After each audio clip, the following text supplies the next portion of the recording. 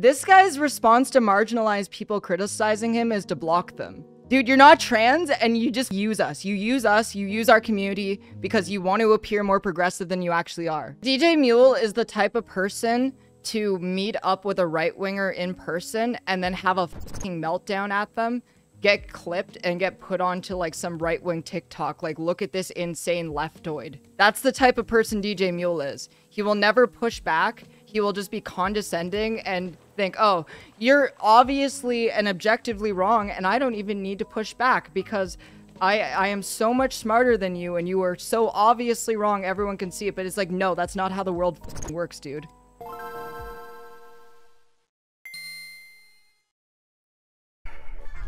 Well, internet, looks like I'm back again, doing another one of these videos. I could be making content about how leftists can start organizing, or I could be doing more stuff about unions, or, you know, how to get involved with direct action, but, of course, the algorithm doesn't like that stuff. It loves stuff like this. Drama. Nonsense. And it's all because of a group of guys that monopolize the online left-wing politics space, are increasingly ineffectual, perpetuate harmful behaviors, and haven't actually done that much to change that scene since Gamergate. That's right, gang.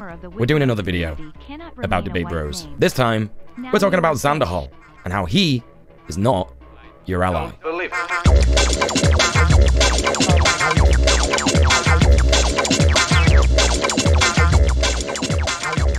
I feel like this is like one of those boomer ass troll face memes where it's like, I hate internet drama. Le creates 1 hour, 29-minute video internet drama.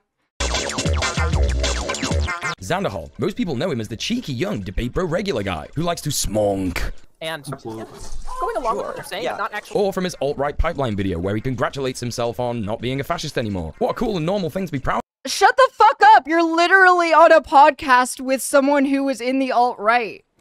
So, okay, when someone who is your friend escapes the alt-right, that's cool and based. And then when someone that you don't like escapes it, no, they should still be a Nazi. I see how it is. You're a punitive piece of shit who doesn't actually believe in anything you're saying.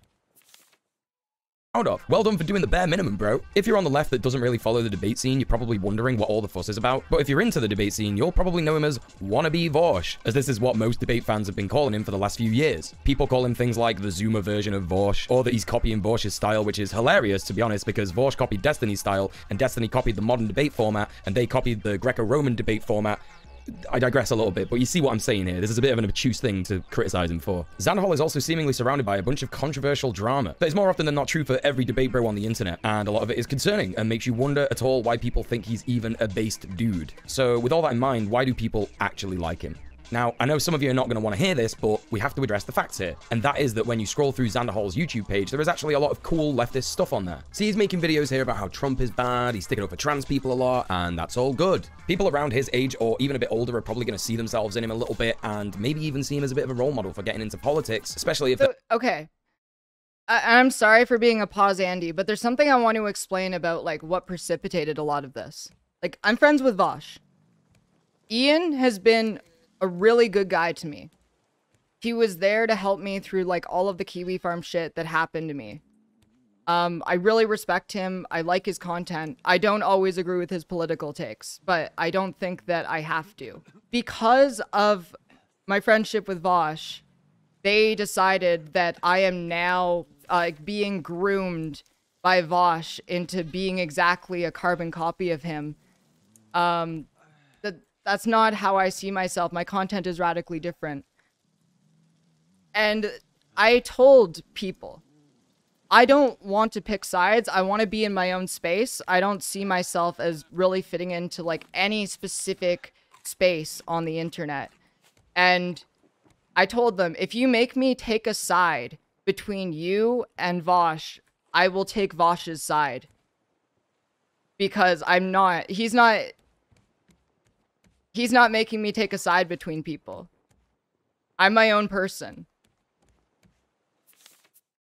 They're already kind of skewed to the left. He's got a good stream personality, he interacts with chat a lot, and he's generally entertaining in an above average way. He's gained a big following since making content like this, and yes, I know you are going to get more views and subscribers based on bigger content creators that you associate with. I know that from my own experience, however, you can't deny that Xanderhal, well, he knows how to content create. He is an influencer who has a brand and whatnot. However, you'd be right in thinking that amongst these thumbnails, something just doesn't feel quite right. The more and more you scroll, the more and more you start to see things like this. Yeah, like, Twitter discourse can be a bit myopic and wrong, but why are you focusing on this? Okay, that one's a little bit extra. I don't know what that's all about. Oh, okay, he's just made a video in bad faith about one of my friends. Oh, and there's another one. Okay, it's just like obsessed with drama and... Okay, this is fucked up. What is this guy's... I love how they're pretending that them doing countless videos on Caleb Maupin and the patriotic socialist crowd isn't drama content. Like, it's not a serious political project that you're doing. You're making monetized internet content where the main objective is laughing at clowns. Basically, the content that I'm doing right now, I'm here to laugh at clowns. Purpose on this platform? Is he a leftist? Or is he just a leftist some of the time and a piece of shit whenever it suits him? Xanderhal prides himself on debating people who disagree with him on anything in the marketplace of ideas, and he doesn't limit the people he platforms in order to protect his user base. Oh no, he loves debating fascists, especially about the human rights of the people that he claims to support. But why? If he's a leftist, surely he knows that platforming people with strict ideologies becomes more of a battle to convert the opposing person's audience, but actually you've achieved nothing because the supporters of your point of view stay the same and the supporters of your opponent stay the same. But the new impressionable viewers that haven't been exposed to either ideology have now been exposed to a violent ideology that will influence them easier and easier depending on their material conditions and prior exposure to fascist ideology in our culture and media that permeates every single ounce of it. Hey everyone, it's Mule here. What Mule has forgotten is that there are probably a lot of people watching this video who don't understand why the platforming of bad ideas is bad. Debate bros have been taking up space in the online left for some time now, and a lot of their content focuses on debating fascists or conservatives on whether trans people should exist or whether there is I'm so sick of this. Like, I used to be a genderqueer like this, you know? I used to legitimately believe that you should never, under any circumstance, platform bad ideas. I believed that. I did. And then I realized something. If there's absolutely no pushback, you're conceding that space. You're putting yourself in an echo chamber, and the people that follow those beliefs will never hear you out. Whereas you actually bring those people onto your stream. You talk to them. They're bringing their audiences, a lot of young, impressionable people, and you have a chance to get through to them. And it might take, you know, some of them might instantly come over. Some of them might take days. Some of them might take weeks. Some of them might take months. Some of them might take years. But the thing is, you got them to listen. Actually a white genocide happening. Their entire modus operandi seems to be that we need to convert people who think differently to us. They're obsessed with this idea, even though it was proven wrong 100 years ago by Vladimir Ilyich Lenin, who said this. Why should we bother to reply to Kautsky? He would reply to us, and we would have to reply to his reply. Oh, this is great. The Sockdown Left tweet. You know why? You know that why should we bother to reply to Kautsky quote by Lenin? It's fake. It was fabricated by a conservative pundit who wanted to pretend that Lenin hated debate.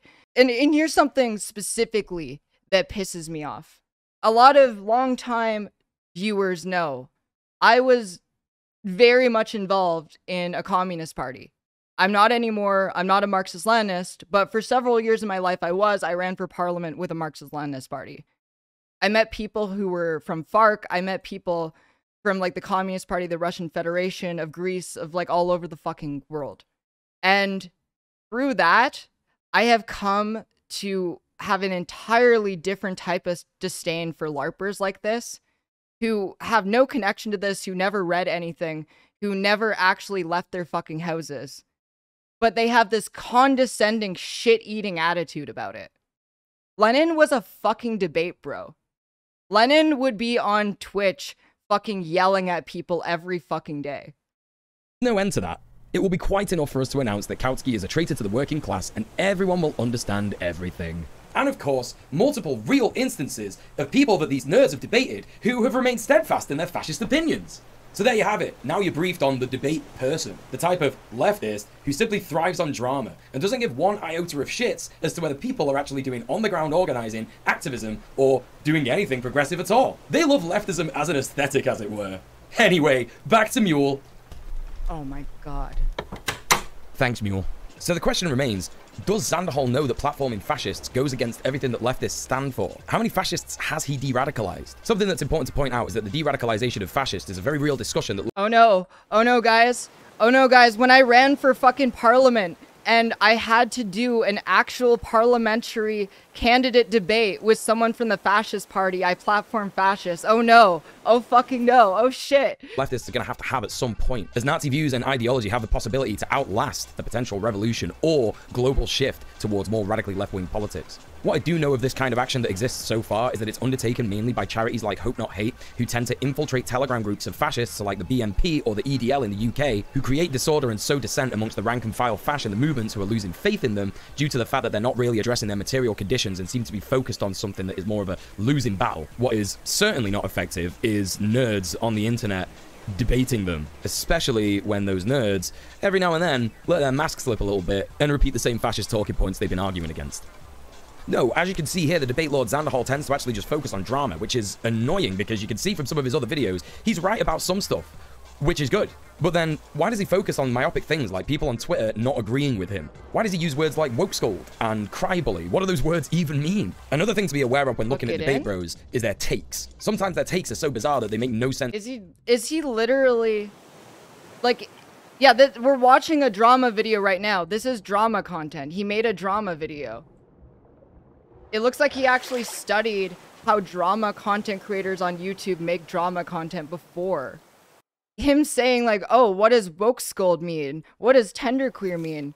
It's like, okay, if you are being willfully ignorant, you won't actually learn the terminology that people are using. You're going to end up in an echo chamber. You're not going to be on the left whatsoever. For example, this video where Xanderhal clickbaits you into all hell with the title, My Controversial Take on Platforming Joe Rogan. His hot take is that Joe Rogan is an irresponsible platformer, but shouldn't lose his platform because he's a good interviewer. Now, for a start, Joe Rogan is not a good interviewer. He's a stoner that sits there and goes, hey, you ever seen a chimp pilot a jet on DMT? And if he's irresponsible at platforming people, why then should he keep his platform? I think one of the funniest and most telling things about this video in particular is that Xanderhal is sat there in a Shadow the Hedgehog onesie. You know, Shadow the Hedgehog, the ambivalent, cool, and edgy character from the Sonic the Hedgehog. What does that have to do? Series that doesn't really care about good or evil. He's too cool for that shit, whilst Xanderhal is sat there being ambivalent and edgy and not really caring about good or evil because he's too cool for that shit. So anyway, why has he said this? What's the point? Joe Rogan had this one actual scientist or an actual physicist or something on his show. This is a smart guy that's being interviewed here that I wish I could talk to because I have a million questions I would ask this guy if I could just talk to him directly. But Joe Rogan literally asked every question I would have asked. And by the end of that episode of his podcast, I don't think there would be any questions I'd have left to ask that guy. Bro, you're a 23-year-old edgelord that got famous too quick. You're not a good interviewer either. He goes on to say that Rogan's interview with Daryl A. Davis, the black blues and R&B musician who converted KKK members and de-radicalized them, was really good, and he was immersed in listening to the story. But that's nothing to do with Joe Rogan. You can go and listen to Daryl A. Davis's story from multiple other sources. We don't need a brain force chugging, steroid smacking moron to show us this, you know? Also, I am an ex-fan of the Joe Rogan experience, and in all the episodes that I watched, and I did watch a lot of Joe Rogan, most of the time Joe just kind of sits there and goes, huh, wow, huh, yeah. Whoa. If Joe Rogan's a good interviewer, I'm literally the most best video essayist of all time on the internet. And I know I'm not. So Xanderhal, after blathering on for 2 minutes, not really saying anything of value, decides that if the left banned Joe Rogan from Spotify, that would be political suicide. Now, what does he mean by that? Well, I'll tell you what he means. These debate nerds are always talking about optics. They're always saying that lefties are too much for the average voter. And that's why they focus on myopic issues that maybe 5 people have spoken about on twitter.com. You know, after they've had baby's first political take and they aren't actually big talking points in the broader left. You see, what they're trying to do is shame lefties into being more palatable to the center-left powers in electoral politics. Not once have these nerds considered that most lefties have abandoned electoral politics. Yeah, this is the really critical misunderstanding of what makes a good interview. But also, just his idea of what makes someone a good leftist is really fucking stupid. If you're not appealing to the mass of people that you, if you're not appealing to fucking people, it does not matter how awesome your ideas are. If you cannot put your theory into practice, your theory's fucking worthless. It doesn't matter. It does not matter how much you read or how good your ideas are if they can never be put, if they can't make it into the real world. It's fucking useless. It was fucking Karl Marx who said, philosophers have hitherto only interpreted the world. The point, however, is to change it. It's not to talk about it. It's not to make videos about it. It's not to be a fucking goofy piece of shit who thinks they're better than everyone about it. It's to actually make the world a better place. Politics in favor of direct action and organizing. Because, you know, we're smart. But it always comes back to this optics shit. Like, we should care about what conservatives and fascists think about us. If it's the left's fault that Joe Rogan gets taken off Spotify and Nazis are frothing at the mouth, why should I care? I would simply have a celebratory wank. But no, the reason that they talk about optics all the time is because they think that you can win fascists over to our side with good optics. You're starting to see how this is all a circle, gang? Debate Nazis, have good optics, destroy other lefties who have bad optics. So let's get into that last part.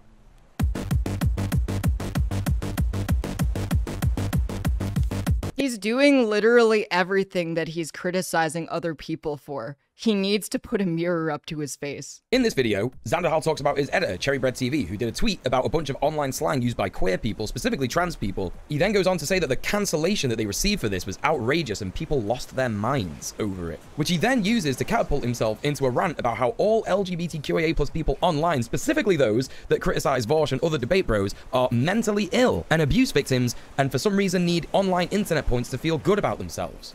It's extremely fucked up and just more evidence that whenever him and any of his debate bro friends use the term woke scold, what they actually mean is person that is holding me to account. Guess this is my big woke scold moment, eh? Zanny boy. So, huge thing to point out here, claiming that all LGBTQIA+ people are victims of abuse is a huge right-wing conservative talking point, and it's actually the basis for conversion therapy. Conversion therapists tend to point out people's abuse. The vast majority of LGBT people are victims of abuse. That's true. Like, that's just objectively true if you look at any stats on the topic. Okay, it wasn't even the argument Zan was making, but it's just fucking weird. It's really weird to just pretend that that's not true. For them being queer. Not enough attention from daddy? Well, you became gay to get attention from other men. Not enough attention Zan from never mum? made Well, that you became argument. gay to fill the feminine-shaped hole in your life. Not all queer people are victims of abuse, and not all victims of abuse are queer. It's a huge false cause fallacy. You know, correlation is not causation. There's a lot more extremely telling points in this video, so I'm just going to list all of them off real quick. Xanderhal says at the start of this video that his editor is a quote-unquote bit of a memer, and then immediately talks about how the meme they posted is how, quote, the trans community online is toxic and gatekeepy, which is all in all true for most communities online. It's just interesting how painting this as exclusively a trans problem is his main aim here. It's transphobic. If you're wondering what the problem with that is, it's that it's transphobic. His editor said, is he gonna elaborate on how it's transphobic? Because, by the way, these people, like, as you saw with DJ Mule, they don't give a fuck about trans people. If a trans person pushes back against him treating all trans people like they're fucking children, he will just block them and be like, I thought better of you. said to him, apparently, I might get cancelled for this, and his response is basically, who cares, Lamau? In their post regarding their apparent cancellation, his editor references Vaush's post that he used as an explanation of using the tactical N-word. And for those of you who are blessed enough to not know what this is a situation where Vaush, in a debate with a fascist, just said the N-word with the hard R, literally just as a tactic to get shock and loads of views and controversy. Yep, and this is something that Xanderhal classifies as a good meme. He also references Vaush's rant about queer people online, which was extremely queerphobic, again, because of what I mentioned previously about attaching toxic online behaviors to one marginalized demographic. It's super annoying because, yes, some people are toxic online, but just log off. You don't have to see those people. This isn't a huge thing to worry about for most people, but you see, the people that Xanderhal's actually talking about here are just people that disagree with him, and he can't have that. Oh no, God forbid. He starts to say that the way to solve this problem is to make sure that there are less transphobic and queerphobic parents out there, kind of trying to reinforce the fact that his de-radicalization is the solution to a lot of problems. Not that, you know, he should reflect on some of the more problematic aspects of his behavior that these so-called woke scolds point out. Now, I'd be lying if I said that people didn't go too far online. Absolutely they do. I've seen hundreds and thousands of babies' first political opinion, and people who really go ham and puritanical on issues that aren't really that much of an issue once you put them under a close... Oh my god. I wish that he would just be sincere, because he's talking about, at the start of the video, he's like, I would rather be doing activism. I'd rather be doing direct action right now. It's like, okay, bro, nothing is stopping you from going out and doing those things. You can log off. You can just log off and let YouTube content creators make content. That's literally just what he, you know, he like fucking like marches into the space and then is expecting it to be something that it fundamentally is not, while talking about how much he would rather not be in the space. It's like, okay, log the fuck off. Leave your computer. He's literally like taking time away from all of the activism and direct action that he says he wants to do in order to make hour-long drama videos about people he doesn't like. Analysis. But if I thought that people doing that was a problem, I'd be doing a video about them and not debate bros. It's good that people are exploring the boundaries of our language and how the roots of certain words can be harming people and how certain attitudes and behaviors need to be changed. It shows that our culture is evolving into one that's based on love and compassion rather than hateful exclusion. And it can also show that we have a long way to go when it comes to people resorting to puritanical, Protestant, colonialist rhetoric when trying to change people's minds about things. But that's all by the by. There's one thing that's extra telling in this video. He says that woke scolds need to be de-radicalized in the same way that Nazis do. So what does that tell us about Zanderhal?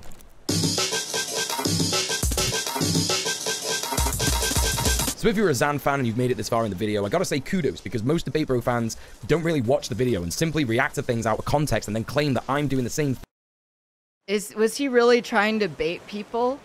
Like, there have been like at least 1 million views out of people reacting and dragging him for this video. Despite the hours and hours and hours of content that I've watched from your special boy. And some of you sat there saying, well, no, Zanderhal is not a lib. He's not a centrist. What do you mean? He's progressive. He's a leftist. All right. Calm down.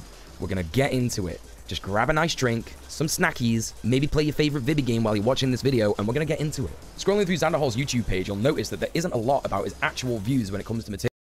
I want to call the police after he talked to me like that.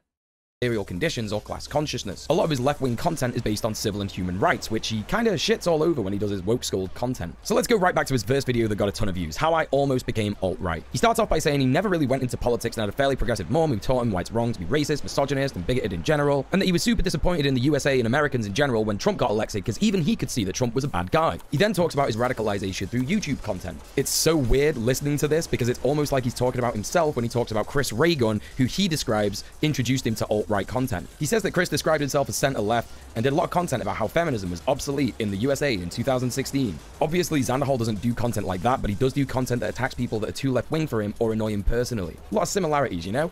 The video is very short, so I'd encourage you to watch it yourself, but the long and short of it is that he went further down the pipeline and saw Charlottesville and the murder of Heather Heyer, and then he saw that that shit was actually really bad and wrong, so he started to lose faith in it. He then talks about how Destiny pulled him out of the alt-right pipeline. For those of you that are somehow blissfully unaware of Density, here is a quick recap. He started making content on Twitch when it was still Justin.tv. He did like StarCraft 2 matches, and he started doing debate content around 2016. Destiny apparently referred to himself as a libertarian before this, but then called himself a liberal when he heard another streamer call another streamer the F word. Anyway, in Destiny's debate content, he did a lot of arguing against white supremacists and alt-right figureheads. But now, here's the key thing about this. He kind of always did this from the center ground. Destiny has also admitted to using slurs in private and has defended this, in fact, in multiple debates. He's never been a communist or a socialist or an anarchist, and has in fact argued against those ideologies from a capitalist viewpoint for a long, long time. In fact, Destiny is quoted as saying this about the George Floyd uprisings. The rioting needs to fucking stop. And if that means like white redneck fucking militia dudes out there mowing down dipshit protesters that think that they can torch buildings at 10 p.m., then at this point they have my fucking blessing, because holy shit, this fucking shit needs to stop. It needed to stop a long time ago. So yeah, this is the guy that saved Zanderhal. Neoliberal politics are inherently like this. They say, yes, you can have your rights as long as you shut the fuck up about your queerness, shut the fuck up about your blackness, and do your job until you die in poverty like the wage slave that you are. Do not question the machine. You are part of the machine. What's hilarious about this, and the reason that I'm bringing this up, is because this is exactly where Zanderhal sits nowadays. Albeit slightly to the left of Destiny, he does argue in support of trans rights and Black Lives Matter. In a follow-up to this video and the much longer How I Fell Down the Alt-Right Pipeline and Escaped, he immediately starts by saying, I also wasn't even a leftist when I made those videos. I was still identifying as what I now know to be a neoliberal. And then claims to have become more progressive, but only really says that— Why is that a problem? Why would you fucking punish someone for leaving the alt-right? he's a leftist and doesn't really go on much from there. He does say that apparently he was planning to read The Conquest of Bread live on stream, but I can't find that on his channel anywhere. So it's likely that he read a bit of it, thought it was going to be too boring and sacked the idea off, which is actually fair enough because I think that reading theory on a live stream is extremely boring content and I definitely would not be down for that. But it does kind of show that he's not really interested in that stuff, and the vast majority of his other content clearly shows a lack of understanding about how the working class struggle intersects with the civil rights that he supports. What's also interesting to point out is that while Zanderhal says that Destiny saved him from the alt-right pipeline, Zanderhal doesn't appear to have actually ever been debated on his alt-right views. He simply saw an example of right-wing views being torn to shreds in the form of Destiny debating a white supremacist. The major difference between this and other forms of de-radicalization is that it simply made him not a Nazi. It didn't make him a communist, an anarchist, or even a socialist. The more and more that Xander Hall gushes about Destiny, it becomes clearer and clearer that he has a deep love for the guy, and that he wants to emulate him in every way. He says that the edginess of Destiny made him think he was cool, and he made a lot of friends in Destiny's Discord server. Now, the next part is extremely interesting. He talks about our Skullboy Sean's video, The Fate of the Frogmen, a video in which Sean talks about the online alt-right and their slow, sad march into irrelevance. And Xan the man says that this was the moment that he truly understood what had happened to him. Basically admitting that Sean, a video essayist, made him really understand what had happened to him, versus watching the debate with Destiny, which simply made him stop being a full-on Sieg-heiling Nazi. It's interesting that he talks about learning social structures and disavowing capitalism, but a lot of his content just really isn't about that. One of the most important things to happen over the last year for a lot of leftists is the wave of unionization that's happened across the US and the world. If Xander Hall was covering a lot of this, that'd mean a lot of people learning about a lot of good stuff. He's got one video that's 18 minutes of him covering the Staten Island warehouse unionization, but it's got woefully low views. Hell, I know the feels on that one. My union video and activism content performs terribly. But let's talk about his Joe Biden support. It's so interesting that in this video, quote, "Why I'm not Bernie or bust and you shouldn't be either," Xander Hall talks about how he loves Bernie Sanders and Joe Biden is a creepy old man who has rape allegations against him. But more recently, he just unironically tweets and retweets Joe Biden's Twitter or pro-Democrat stuff. Xan in this video also talks about Ruth Bader Ginsburg and how if she dies while Trump is in office, then women's rights, trans rights, and other civil rights are all on the chopping block. Funny then how all that still kind of happened, but he still supports Joe Biden and the Democrats. He focuses in this video a lot about harm reduction, but the harm has been done. It happened under Joe Biden and the Democrats. And Xander Hall used his platform to tell people that Bernie or bust is a bad thing. Okay, I get it. Not voting for a Democrat in 2020 would have been a disaster. But you didn't need to go full pro-Democrat either. Nuance. What? So he just concedes, yes, it was the right thing for Xan to do, to vote for the Democrats. However, it was really cringe of you to say that you were voting for the Democrats. Is a thing, and critical support is a thing. The main thing to take away from Xander Hall in this video is this. Revolution isn't happening in the foreseeable future. All we can do at this current moment... That's literally true. That's literally what any fucking socialist or communist organization in the real world in the fucking West says. You fucking liberal. You fucking LARPer piece of shit. Jesus. Work within our current electoral system. Anybody who's still Bernie or bust at this point, there's no changing their minds. Fuck them, okay? They don't give a shit about minorities or anybody in this country whose life is on the line in this election. This is such a reductive take, and again has been proven wrong by the fact that said minorities have suffered under Biden, as we previously discussed. So the question here is this: if Xander Hall loves Bernie so much, why is he so willing to claim that the majority of people who support Bernie don't care about marginalized people's rights? So my theory is this. As we said before, when Xander Hall said he lost a lot of faith in America after Trump was elected, he sees that as the catalyst for him going down the pipeline. So for him, beating Trump is paramount in that election because he sees his radicalization as Trump's fault. Which is true, as far as we can tell. Steve Bannon, who I've talked about on the channel before, was a bigwig on Trump's campaign and literally wanted to radicalize gamers to the far right. However, what seems to be more important to Xan than the nuance that Bernie or busters have a point, or that even Bernie or busters do care about marginalized people, is that Trump gets beat in the election. To Xander Hall, this is a cathartic thing that he needs, and to be fair, it actually was for a lot of Americans and people around the world. Especially people in a similar position to Xander Hall who got radicalized by alt-right beliefs and then realized that they've been taken for a ride. It's kind of like revenge for them, if you will. See now, what happens with revenge is that you become a bit blinkered and you lose sight of the bigger picture. Neoliberals are actually— Look, I would roast him for being bald, but anyone here who's unaware, I've already been canceled by trans Twitter for calling Tim Pool bald. So I realized that bald jokes are the worst things you can ever make. It's like, it's really up there, you know? No, you can do it. That was so fucking dumb. Primed for this kind of worldview. You know, it's the I'm all right Jack mentality. Also a bit of a sidetrack, but I just want to point out in this video, he says this. Nuking Japan was justified, though. It's sort of like a You don't think his baldness looks bad? He looks like fucking Dr. Robotnik. What are you talking about? Discussion, but yeah, from what I've seen with all the arguments, it does seem like it, the good does outweigh the bad, and it's like the train, it's like the trolley problem, you know? It's a really fucked up situation, but we're not going to talk about that right now. What? Xander Hall then goes on to talk about all the bad things that are going to happen if Trump gets re-elected, such as the US will slip further into fascism, Roe v. Wade will get overturned, the attacks on LGBTQIA+ people will increase and continue. He also focuses on COVID-19, saying that it will continue to ravage the US unchecked. Let's take a look at what happened under Biden. The US has slipped further into fascism. Roe v. Wade has been overturned. Attacks on LGBTQIA+ people have increased and continued. COVID-19 is still ravaging the US. Oh my god. I am recommitting that I am bigoted against the British. Unchecked. What's really interesting about Xanderhal and his ilk is that they are obsessed with electoral politics and seem to see it as the be-all and end-all despite identifying themselves as leftists and in some cases anarchists. From a more critical point of view in which you can easily observe and analyze electoral politics to be milquetoast in achieving anything good at best, we understand that the most important thing to do, especially nowadays, is to organize, create instances of direct action and mutual aid in order to remove dependence on the state, build dual power, and eventually sever all ties with those who claim to govern us. This is the way. While Zan did indeed cover the unionization of the Amazon warehouse in Staten Island, this seems to be the only bit of his content that covers any kind of dual power structures at all. And to be honest, I think this is why Xanderhal and his community have such a hard time listening to marginalized people who criticize him, because his content is focused on working within the system.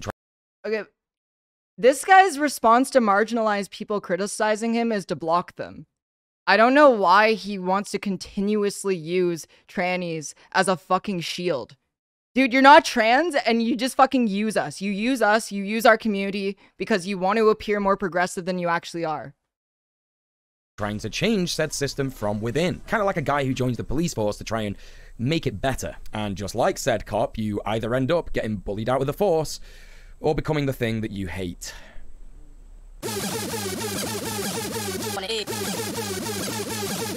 So, I want to preface this segment with this.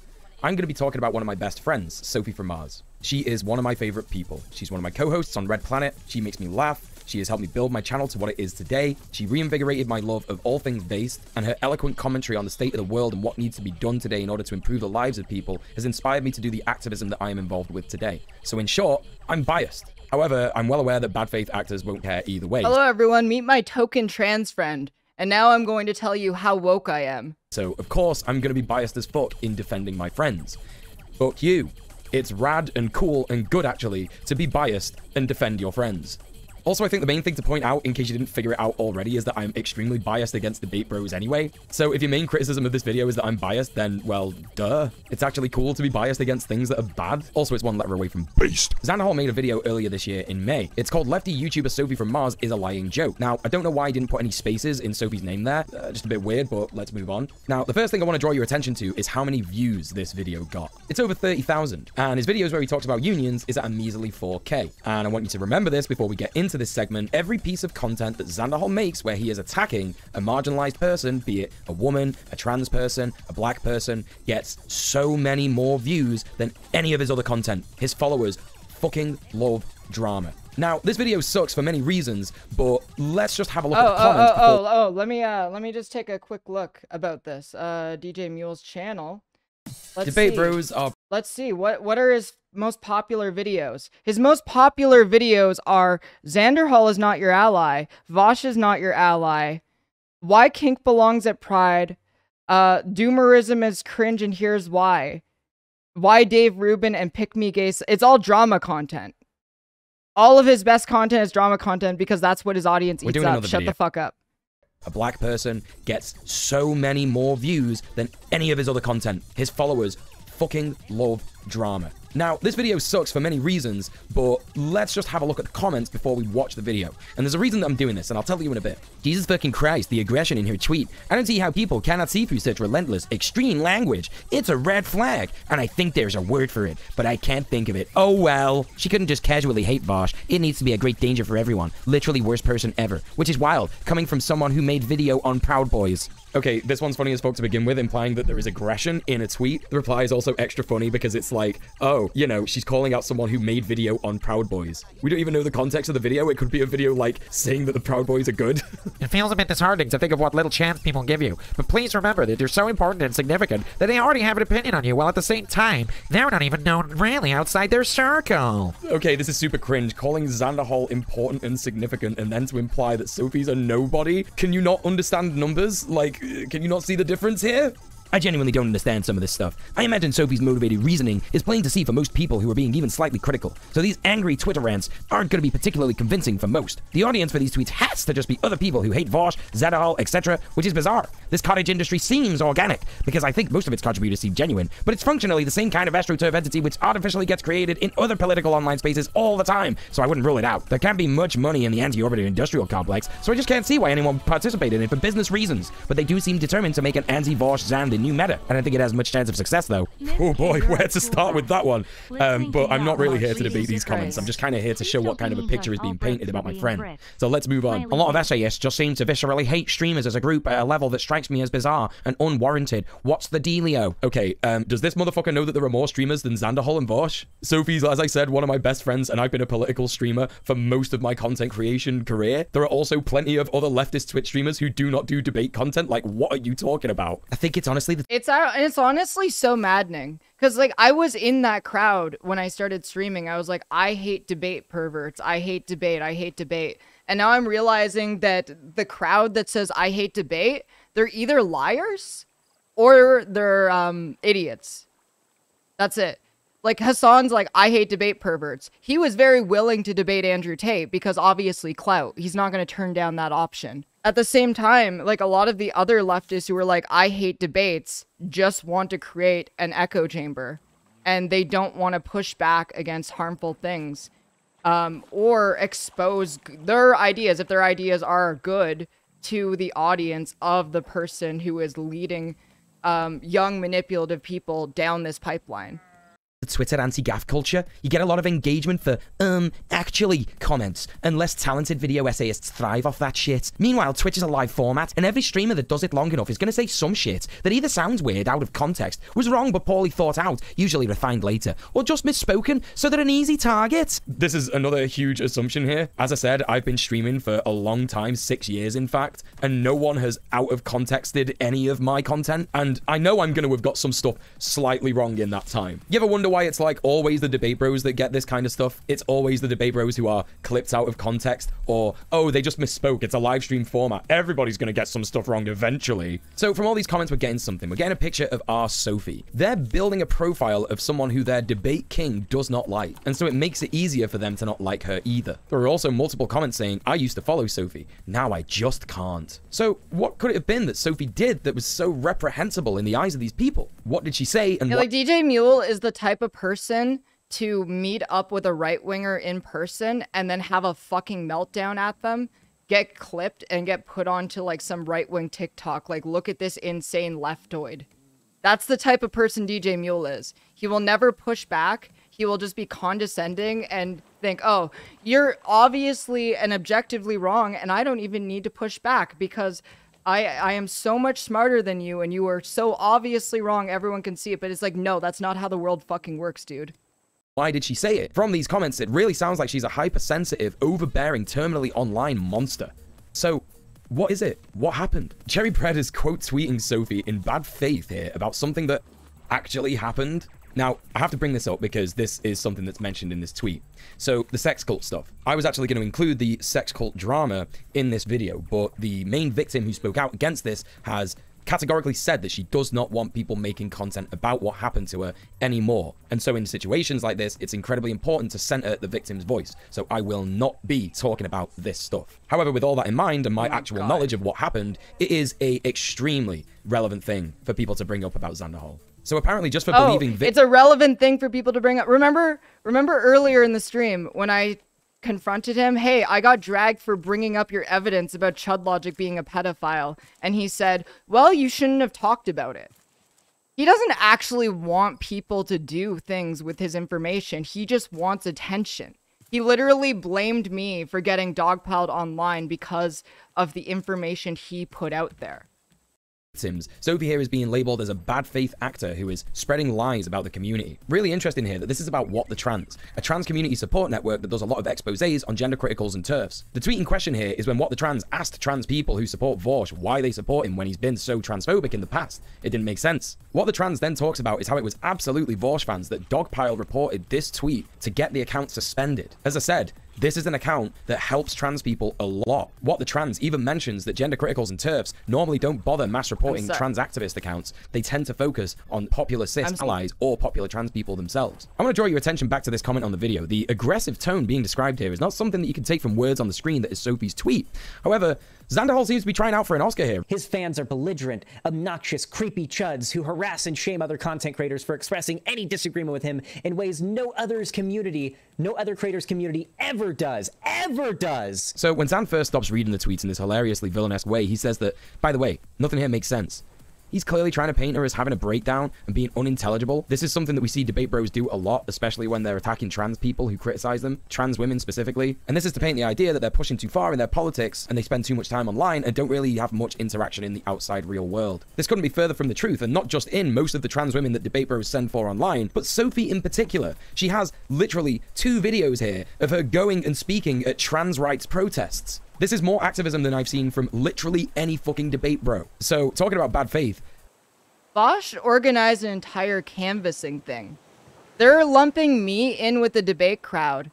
I raised like $250,000 for trans charities. I've spoken at public events. I've ran a youth group for trans kids before. Like, I've done a lot of shit in the real world. This is bad faith in its entirety. While Xanderhol is talking about this, his chat further adds to the narrative that Sophie is a monster, calling her a psycho amongst other bad faith arguments. Who is this Sophie? It's not the Sophie I know. The one that I've spent literal days with, who loves and cares about her friends. She loves and cares about her comrades so much and is desperate to get people to change the horrific world that we live in. I certainly wouldn't call her a psycho. Wait. Okay, these are replies from Vosh's fans to the what the trans tweet. They're invalidating all these trans testimonials. Let me see. Trans people please don't make me regret this.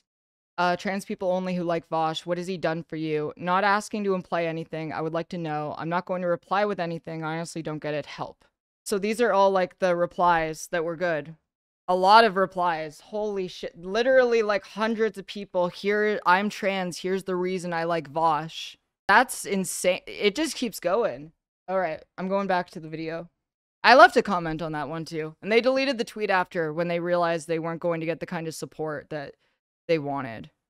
Look at how easily his audience eats this shit up. And remember, this is an audience that has a huge overlap with Destiny and Vosh. And so this is the main point in the video where I want to show that Xanderhol really doesn't understand the meaning of the word ally. An ally is not someone who uses marginalized people in their community to win arguments or support their biases. It's really funny because in my video that I did on Vosh, I had so many people in my comments telling me that it's good and correct to criticize Blair White and Candace Owens. And no, for a start, if you're cis and white, it isn't your place to focus on those people. It isn't your place to tell trans people and black people who best represent their community. Of course, those individuals mentioned are wrong about a lot of stuff, and it is an ally's duty to understand that marginalized groups are not monoliths and that these people don't represent the communities as a whole. No, if you focus on that stuff instead of amplifying and signal boosting and supporting other creators who do that work, you are certainly not an ally. It is absolutely not for cis people to say that a certain trans woman who disagrees with you is unhinged and bad, and then use the example of impressionable people who are already predisposed to support you in your community in order to say that they are wrong. Where's this overwhelming majority, Zan? Where are the figures? How many trans people are in your audience? And how many trans people support what Sophie has said here? Have you done the This is all horseshit. He doesn't believe a single fucking thing that he's saying. Like, he's just being condescending and treating trans people like children.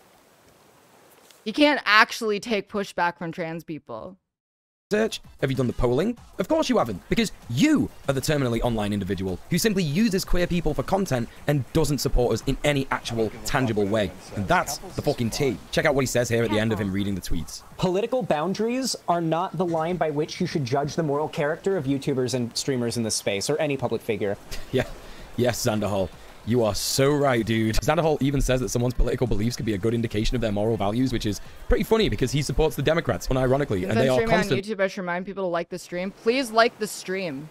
Every single person here needs to like the stream, or I cry throwing marginalized people under the bus, just like him. So later in the video, he says this. You will find 4 times out of 10, I'd say, that a content creator in your lane that you've discovered who you might want to collab with, become friends with, who you might even find enjoying their content and becoming sort of a fan of in a way, already hates you before you even know their name, or before you even knew they existed. It's absolutely wild that he said that with no self-reflection on why this would be. Maybe the reason that people don't want to work with you and that your reputation precedes you is because you're a fucking man-child who throws his toys out of the pram every time a woman online disagrees with you. Why would anyone want to work with someone like that? Dude, motherfucker essay posts at people when they put, oh my god. Dude, one of the main things to take away from this 13-minute video is that he talks about why Sophie is bad for a grand total of 2 minutes and a couple of seconds, give or take. In those 2 minutes, it's mainly hyperbole and ad hominem attacks. He doesn't deep dive into any of Sophie's content or any of her tweets. He just rambles about how she's a terrible person. Xanderhol also uses a sanist term here in the beginning of his video. The word in itself is widely regarded as a word that should never be used in any context. It's the shortening of schizophrenic. On the point of Satanism, Xanderhal seems to really focus on the fact that anyone who disagrees with him has mental issues. Now, as an ADHD, OCD, and anxiety-having boy and big advocate for mental health awareness, what I like to try and remind people as often as I can is that pretty much everybody has mental health issues. It's kind of part and parcel of living under capitalism. So this scapegoat is kind of one that you could use for just about anybody if you do like a minute or two of digging into their content or social media posts. Also, this big thing where he implies that people with mental issues need validation from the internet, from fake internet points, is a huge sweeping statement that misses a lot of important things to remember. Namely, that not everybody with bad mental health issues is actually on the internet. This paints a pretty bad picture of people like me who suffer from learning disabilities, are neurodivergent, and or suffered from structural Satanism and or ableism. The important thing to remember about this is that Sophie, a trans woman, received a relentless amount of harassment, not just from Xanderhal's community, but from debate bro communities as a whole. Just for this thread, this 2 minutes of hyperbole and conjecture have resulted in some of the worst harassment that my friend has ever seen. And if you know about the effects that online harassment has on people, then you don't need me to tell you just how bad that was for Sophie. It actually makes me sick just how easy these nerds could turn their communities against marginalized people who disagree with them. And listen, it doesn't matter if you have disclaimers in your video or in your description saying, please don't harass them, please don't harass them, that's not what I want. Because the very nature of drama content and debate culture on the internet has already primed people to behave in that way anyway. So I want to go back to the comment section again here, just to bring this up. She works with Bad Bunny. That's all you need to know. Oh, so boy. his community here are implying that Sophie's relation to Kira Chat's old name Bad Bunny and another of my good friends is another reason for steering clear of her? But what exactly has Kira done? Okay, so the Kira Chat situation is a little bit different to the Sophie situation. Oh boy, here we go. How does he wiggle his way out of this one? And while I don't want to say that one form of harassment is worse than the other with this, I do want to point out that my friend Kira has had outright misogynist harassment directed towards her from huge YouTube channels such as Penguin Zoe, aka Critical, the H3H3 podcast, and pretty much every single debate bro you can think of since 2020 and a little bit earlier, I think. I've been in Kira's Twitch community for a good few years now, and of course she is one of my co-hosts on Red Planet. The main issue that these huge YouTubers had with Kira is this clip that I'm sure some of you even recognize. How did my whole speech about how I need subs and to keep the stream going if you like the content, blah, blah, blah, how that results in 0 subs? There are regulars here. $5 a month. Now, as most people in Kira's community know, this attitude that she has is a stream persona. She's got one of the nicest, most understanding communities that I've ever been a part of on Twitch, and she really does a lot of amazing content and shines a light on issues that are woefully underrepresented in the online leftist Twitch space. For example, at the moment, recently, she's been going hard on the Israeli genocide of Palestinians. But for some reason, men on Twitch.television and YouTube.com cannot stand to see a woman doing political content. Oh, shut the fuck up. This identity politics shit is so frustrating. Is he gonna even bring up any of it? Is he gonna bring up her... like her racism, her homophobia, or trans, like any of it? No? Oh, he's not? He's not because he's a dishonest piece of shit? Who would have thought about this? Who could have imagined? Just absolutely need to make a takedown video of her because she is just so bad. If Bad Bunny doesn't have a negative opinion about you, you're not doing enough for progress. Bit of a fucking telling name there, terminally online leftist. Just implying that if she doesn't like you, you're a good person. I wouldn't go after her for being a clout chaser. All YouTubers and Twitch streamers do this to an extent. The difference is that Bad Bunny has absolutely no principles or ideology other than what her clout notoriety blah. I have no idea who she is, because I really don't care about her. But this behavior reminds me of the quote-unquote inclusive Karens that love the sound of their own voices way too much at retail. I just met one today, and she was ranting about boots not being inclusive for thick people, which I agreed, and tried to lecture me about shoe size differences for men and women. I just phased out from there. Afterwards, she left 20 pairs of shoes lying all over the floor for me to pick up and resort after she dumped her spiel. That's the kind of energy I'm getting right now. Thank you, Barbara Worst Women. Are you trying to say, like, whammons? You know, like anti-SJWs do with your name? I don't know. What's going on there? So the comments here are positioning her as a clout-chasing woman who simply does things for money and not because she has any actual moral standpoints or ideology at all. So it's also worth mentioning that Kira, just like Xanderhal, had a bit of a chud phase. One that she's actually really open about and references regularly, even on her stream today. Which is good to see, because when people are unlearning a lot of the stuff they learned in formative years regarding politics and people's civil rights, they can often forget that it was incredibly easy to fall down the rabbit hole of what a alt-right opinions. fucking worm. Something that Xanderhal should be incredibly familiar with, no? Considering this. He also said in his last video on Sophie that Hunter Avallone, who is a former right-wing Nazi white supremacist conservative, is an example of someone whose politics were bad but is a good person. Okay, so fucking Nicole has a bit of a chud phase when she has said I was alt-right. But no, when Hunter Avallone was the same thing, That's like white supremacist neo-Nazi. Yeah, he's a fucking worm. This entire thing is just about defending his friends. Apparently that grace is not extended to Kira chats. Wonder why? He goes on to say that he found out that he was banned in Kira Chat's stream, and then says, Now, would you guys like to guess what exactly got me banned and blocked by Bad Bunny here? Now, it's not because of any, I'm not like trans or gay or anything like that, or bi, so it's not because of her bigotry, so I will let you guys know it is not because I am part of any marginalized groups that Bad Bunny has a bigotry towards. well, I see what you've done there, Xander Hall. You have made a loaded statement. You presented our friend Kira as a bigot without actually providing any evidence that she is a bigot now, and that is a reason that she would ban you from her community now. Or that even when she was a bigot in any way, that she would, like, ban you for being bisexual or trans. He then talks about how she had a bit of banter with him when he went into a stream one day, and she asked him what he was up to today, and when he said he would be streaming later, she popped off at him. Now, it kind of sounds to me like she was having a bit of banter with him, considering that a lot of streamers think that that is self-promo. It literally sounds to me like the kind of joke that me and Kira would share if I went into her chat nowadays, but apparently this was just, like, lost on Xander Hall. He just, like, doesn't understand what, like, having a bit of a laugh is. So, just to explain, like, why Kira might have made a joke about this, there's a certain sect of Twitter where streamers absolutely pop off about the fact that even saying that you are a streamer or mentioning that you might stream at all in another streamer's chat is the worst thing that you could possibly do, and you deserve to be banned from the community for doing that. It's absolutely ridiculous. I have so much to say about streamers who just don't like self-promo, but that's for another fucking time. In all honesty, I think that this was a bit of banter in an attempt to make friends with Xander Hall, who she clearly had heard about previously and knew was a streamer. Then our man Xan says that she started ignoring his messages. Now, listen, Kira's chat goes at a million miles an hour, compared to me anyway, and I find it hard to read all the messages in my chat, and I've only got like a half or even a third of what Kira's chat and viewership has been at some points. So that's that explained. He then says that when he realizes that he was blocked by her on Twitter, he went to her stream to ask her while she was live about why he was blocked on Twitter, and he got banned from the Twitch chat too. After which, someone told him that she tweeted that she knew that Xander Hall was a creepy debate bro weirdo. And of course, personally, I think that's an absolutely fine reason to ban anybody from your community. Now, what's really fucking frustrating here is that Xander Hall, again, does no self-reflection here and turns to the attack on Kira. Well, he'd already begun the attack at the start of the video, but he then goes hard and brings up her past alt-right opinions, and even brings up some screenshots that are fairly popular amongst people who like to harass her, where she's said slurs in Discord channels. And all he really does here is just say that she's like a clout chaser and a bigot, and he also shut the fuck up. Like, if those screenshots belong to Xan, you know that he would be going off about those screenshots and saying that Xan hasn't changed. Xan has never changed because it's Bad Bunny. You know? He's going to do anything to protect her. He wants that clout. He wants the clout and the attention way more than he's willing to admit.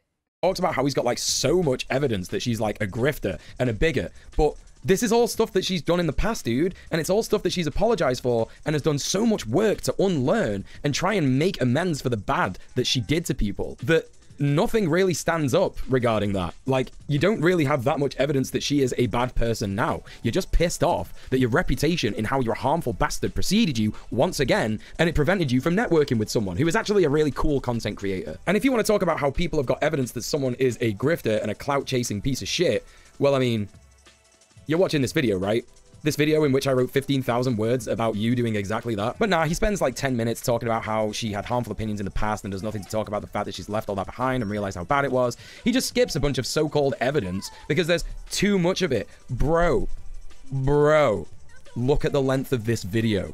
You clearly don't care about this as much as you're saying you do. Again, the point he tries to make here is that when people have had bad opinions in the past, you need to hold them to account forever. Despite his love of Hunter Avalon and other right-wingers who have denounced their alt-right past, even though the time period in which these people turned around was more recent than Kira herself. He then plays an old clip in which Kira says she would not have sex with or date a bisexual guy, which is something I, as a bisexual man, am very familiar with as an opinion. If a guy's like having sex with other guys, oh my god, and then he's like, oh, maybe I'll try having sex with you, I'm like, now, of course, the way that Kira says it here is problematic for many reasons, but again, we're missing the point that this is something she said in the past, and wouldn't dream of saying this nowadays because she understands the harm it would cause. And as a bi guy, I just want to say for anyone listening here, if this is something that you think...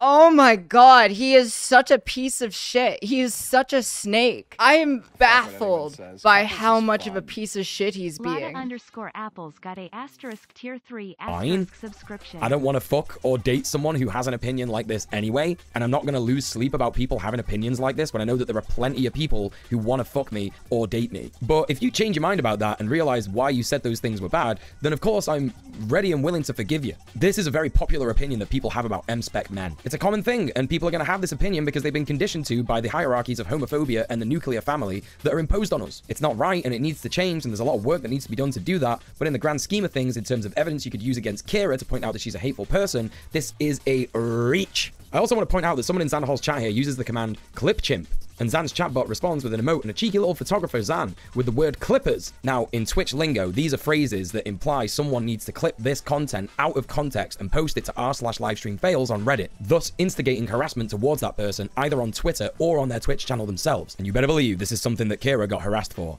albeit it was a drop in the ocean of the regular harassment. Oh yeah, no. He, as far as I can tell so far in the video, he has mentioned exactly one incident of Nicole's racism, and not even the worst incidents, because he would have to dedicate an entire hour and 30 minutes to going over every single fucked up thing and doing like the most amazing fucking mental gymnastics that she receives, but that is no excuse. Zan also, for some reason here, says that he doesn't want to come across as defending Bad Bunny, despite the fact that at the start of the video, he said this. So Bad Bunny, I learned about her mostly because of the Destiny drama, and I wasn't entirely convinced by the reasons that Destiny gave for why we ought to dislike Bad Bunny. Like, it just didn't come off to me as entirely, valid for everybody just all of a sudden decide Bad Bunny's a piece of shit and just disregard her and refuse to engage with her or anything like that or be friends with her just because Destiny says she's mean or whatever. Like, it just didn't sit well with me. If you value logic and reason, and that's a thing that debate bros love to talk about, then why wouldn't you take someone's good points along with the bad? Such as what I'm trying to do in this video. But check this out. Now,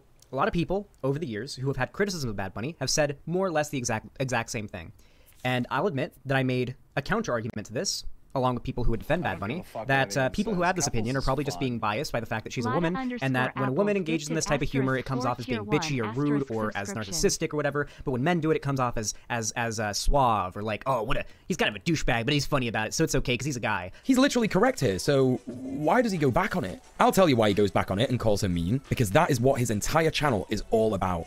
Drama, clout, revenge, and grift content. And I can say with 10,000% certainty that Kira is not this evil, mean monster that Zan is making her out to be. I've been in hours and hours of Discord calls with her, personal calls, meetings, DMs, and she is one of the sweetest, most lovely people that you could ever meet. This is a character assassination video, and it is inexcusable. Exactly the same as the one he made about Sophie. It's also absolutely ridiculous that he rambles on about Kira just being close to people for clout as well, because he is absolutely close. That's what Nicole did to me. She got close to me for clout. She realized that she couldn't use me as the token tranny to make her look woke, and then she threw me away, because that's what she does. Just like DJ Mule, they only care about trans people if trans people can be used as props. To Vorsh and Destiny for clout too? Like, come on, man.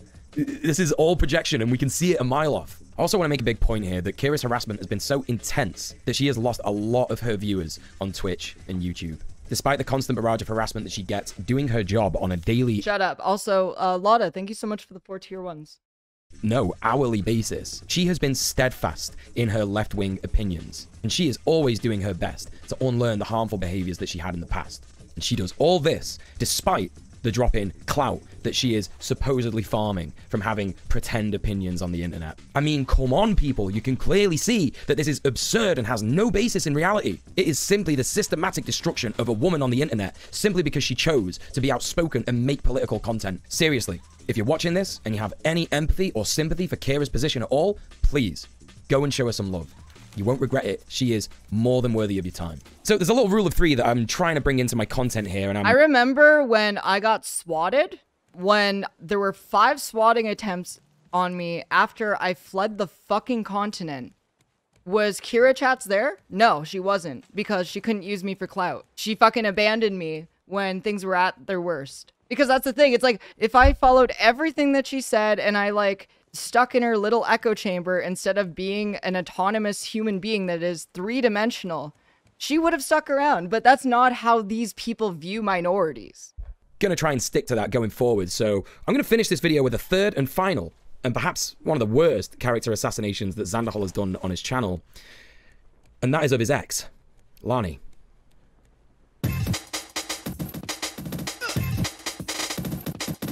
Oh boy, this is a lot.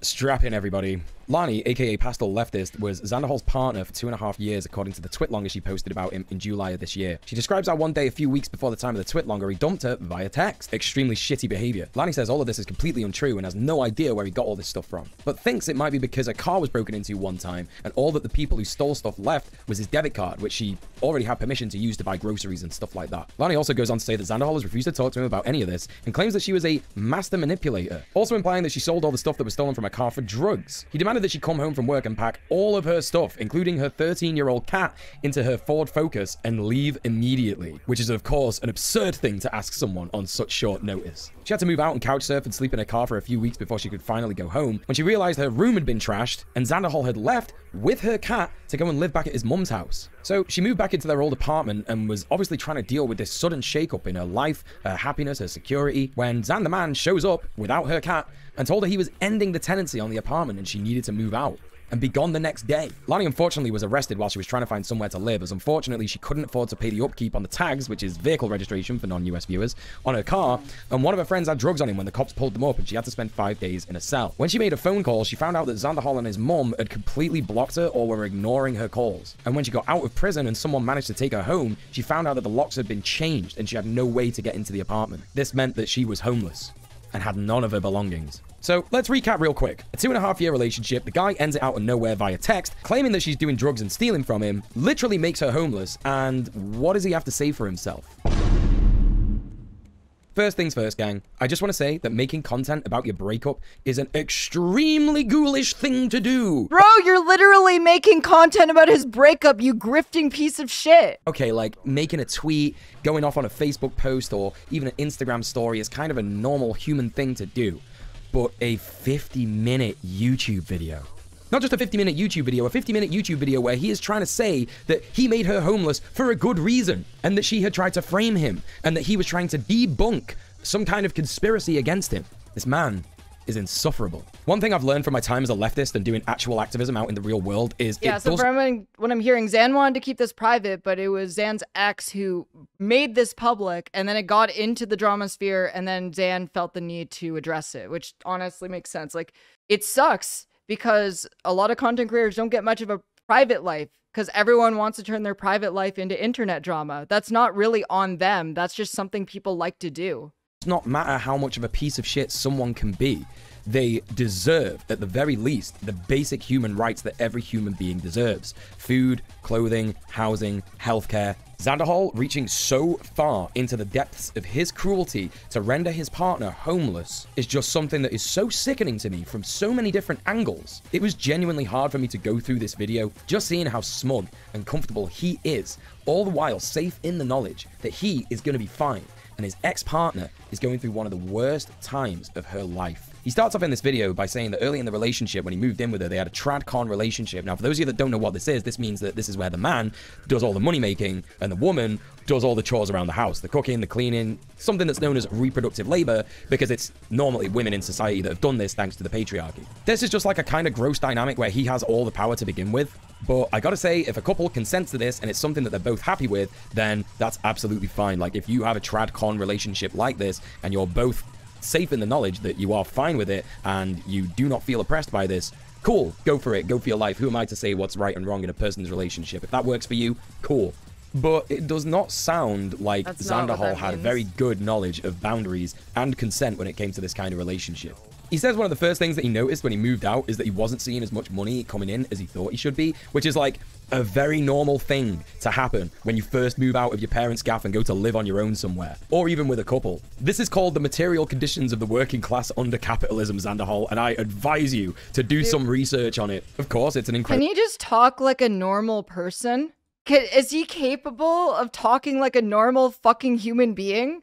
Oh my god. I'm sorry. Just like the random Marxist buzzwords that he throws in that have absolutely no... Only references to theory, no actual theory. Academic jargon for the purpose of making yourself look smart. But it doesn't make you look smart. It makes you look detached from regular people. And that makes you an incredibly ineffective political advocate.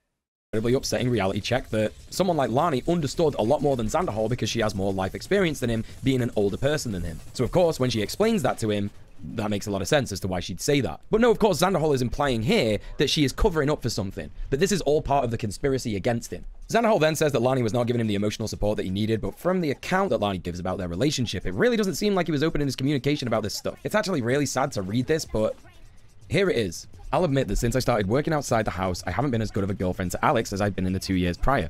During the 2 years of COVID, I was home all the time, constantly available and on call to help with anything he needed. I was mostly happy, but I told him many times about how I felt lonely a lot of the time. Alex is a lot better at talking about himself than he is at listening, and most days he would hardly come out of his room. When I started working again and I made some friends, I stopped being home as often, which made me happier but him miserable. I should have tried harder to find a healthy balance we could both feel good about, but I don't feel like I deserve to have my cat and everything I own taken from me. So it kind of sounds like they came across a very normal problem that happened in relationships that's basically down to toxic masculinity preventing men from asking for their needs directly. What is a little bit more sickening in this situation, though, is that he says the only reason that he moved in with Lani was to escape a living situation with his parents. My living situation with my parents eventually just got too toxic for me to continue being happy and making content, and I decided that my best course of action was to move away. And so I did. I moved all the way across the country to Palm Springs, California with Lani. Which is, and I will die on this hill, a fucking terrible reason to move in with someone. It's a great reason to move out on your own, absolutely, but you should not be moving in with someone else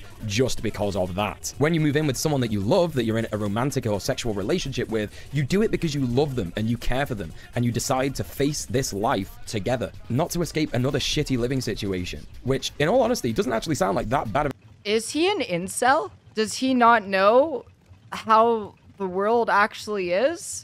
I'm fucking baffled by this. Like, I have been in a lot of relationships that I got stuck in that I did not want to be, simply because I was poor and I needed to be in a relationship in order to actually fucking eat. You know? This is something that happens to literally tens of millions of people. I'm just like kind of fucking flabbergasted that he's like, I could be doing IRL activism, I could be doing direct actions, blah, blah, blah, material conditions. But fucking Dr. Eggman over here doesn't even seem to know how the world works or how things actually are. A situation because his parents took him in straight away after things went wrong with Lani. He also goes on then to say that Lani needed attention, which is like, dude, do you know what relationships are? In fact, even 5 minutes ago, you said that you needed attention from Lani and that she wasn't giving it to you. And apparently that's a valid thing for you to complain about, but not for her. He also does this bizarre mental backflip here saying that Lani would want attention, despite the fact that both of us were at home all day and we spent tons of time together just by virtue of that.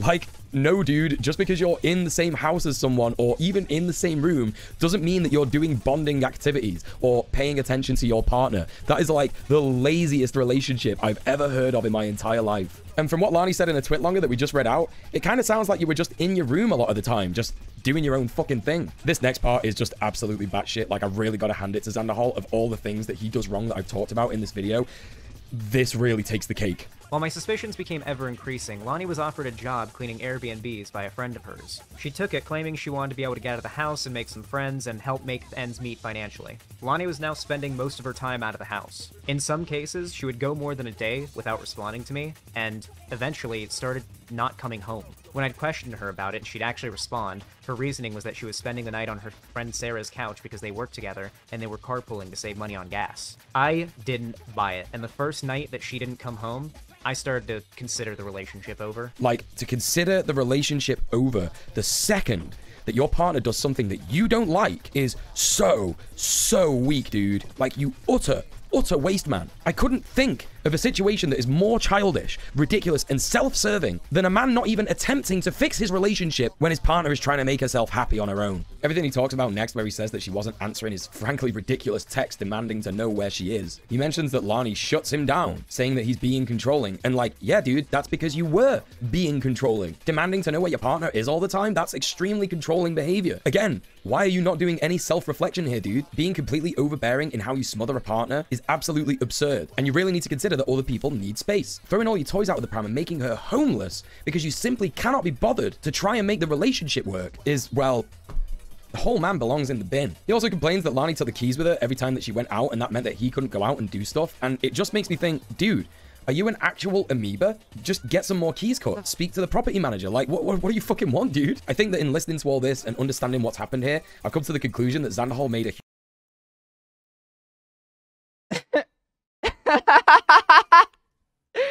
Hey, Xander, I'll bet you really want to react to my hour-and-a-half hit piece on you and give me content for another video. Why should we bother to reply to DJ Mule? He would reply to us, and we would have to reply to his reply. There's no end to that. It will be quite enough for us to announce that DJ Mule's video is an example of the rampant ageism in the streaming community and everywhere. Oh, it's doing the fake Lennon quote bit. That's actually really smart. huge mistake that a lot of people do when they look for a relationship, and that is that he wasn't looking for a partner, he was looking for a mother. This kind of makes sense when Xanderhal talks about the stresses that he had living with his mum. I can actually relate to it a lot, and I did used to exhibit a lot of the same harmful behaviors that he did in like overbearing, needing to know where your partner is all the time, thinking that they're like lying and cheating on you and stuff like that. But my dude, that is a trauma response. Yeah, no, it's really weird calling it abusive or controlling to simply just ask where your partner is if they've been gone for days. You're allowed to wonder where your partner is. Like, if it's at the point where you're giving them a fucking curfew and, like, demanding they come home at certain times and you, like, control where they're allowed to go, that's abuse. But being concerned about your partner is not abuse. That's normal. That's something that should be normal. And to be fair to myself, I never fucking made anyone homeless. I never made a fucking 50-minute rant video on why doing that was a good thing to do. And this next bit just... ew. She would constantly use my card to order Grubhub and Uber Eats to places she was cleaning for lunch instead of packing some of the fresh food that she had bought that was in our fridge and going bad. She would also constantly leave half-eaten food just sitting on the counter to go bad. She wouldn't even bother just throwing it in the fridge to let it be good for later. I can't stand people who call themselves leftists and do not understand that people do not want to do reproductive labor. Like, cooking is a whole arse thing, dude. Lots of people get Uber Eats. I'm gonna be getting an Uber Eat after I've recorded this video because I've got no energy to cook. And bear in mind, Lani, again, as he admits, was the entire trad wife ideal. So she... That's literally... Dude, this guy... He's, like, projecting what he wants onto Xan. Like, if you leave food out on the counter and it goes bad because you left it out on the counter, yeah, that's on you. But it seems like he's just, like, this massive fucking, he's this massive fucking sub. He really wants Bad Bunny to, like, make him live in a cage where he's only going to come out to, like, clean her apartment and get pissed on. That's the vibe that I'm getting from him.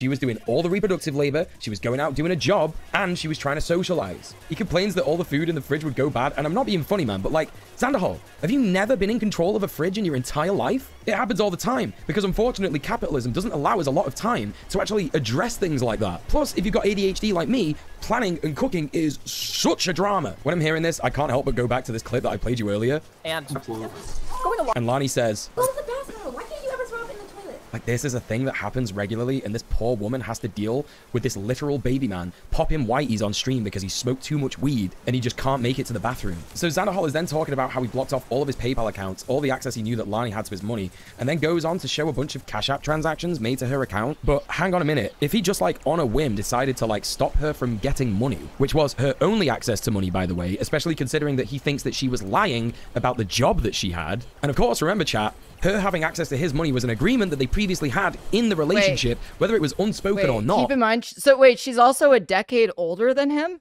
Wait, real? Wow. I didn't know much about Xanderhal. I didn't know that, like, his life used to be one of those, like, MILF animes.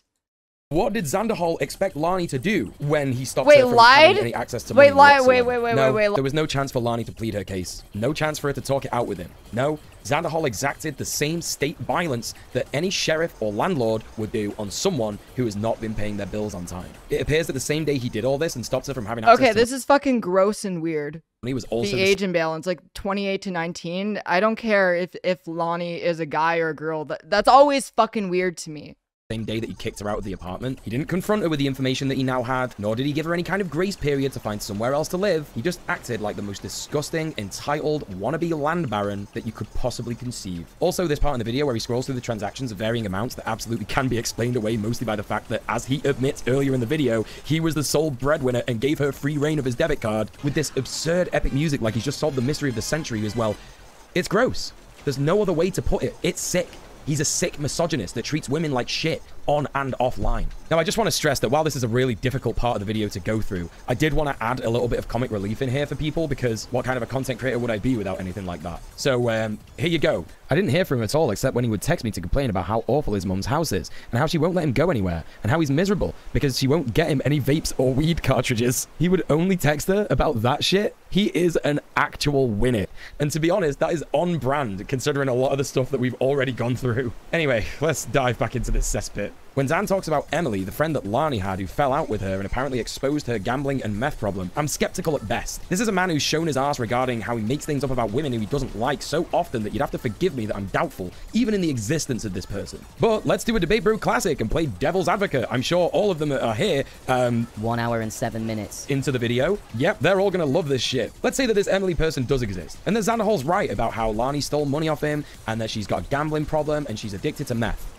So, you see, what these leftists in Xanderhol's community who have, for example, demanded Lani do drug tests, harassed her, accused her of grooming him, even though the power balance is in Xanderhol's favor in every single instance of the relationship, and made her online life a living hell after this video's publishing, don't understand, and again, this is the fault of Xanderhol and other debate nerds, is that punitive justice, especially financial violence, aka making someone homeless, is not justice. You don't just become a cop when someone has issues like that. You're no better than any fucking cop in the police forces of America or the justice system. Holy fucking shit, touch grass, the lot of you. They both got evicted. They both got evicted. This is just like so fucking weird. Like, yeah, she was stealing his money too. Oh my God. Everything about the situation's fucked and he's just a piece of shit for even bringing this up. Swear to God. Apparently this Emily also accuses Lani of getting her ex-boyfriend evicted by not paying the rent on time. This man calls himself a leftist. A leftist. As someone in a tenants union, I cannot stress enough. The only people who evict anybody in this world are either landlords and/or the cops. The idea that this man thinks that it's a tenant's fault when they get evicted fucking boils my blood. How the hell can you call yourself any kind of leftist when you've got an opinion like that? I'd love to hear what Bernie, who apparently Zan really hoped would win in the DNC nominations, would have to say about that. Also, Zan then going on to say that when Lani said she got evicted because her ex was hitting her and abusing her and they were being so loud when they had fights that they got too many noise complaints, he of course says, well, this video should really just be renamed, I created a Kiwi Farms thread for Xanderhol. Because that's basically all that this guy's doing right now.